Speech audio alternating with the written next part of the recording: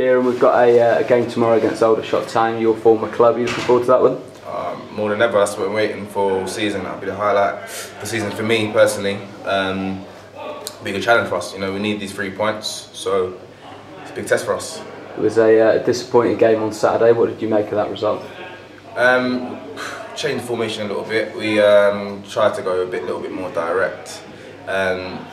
You know, games happen. We got a goal back.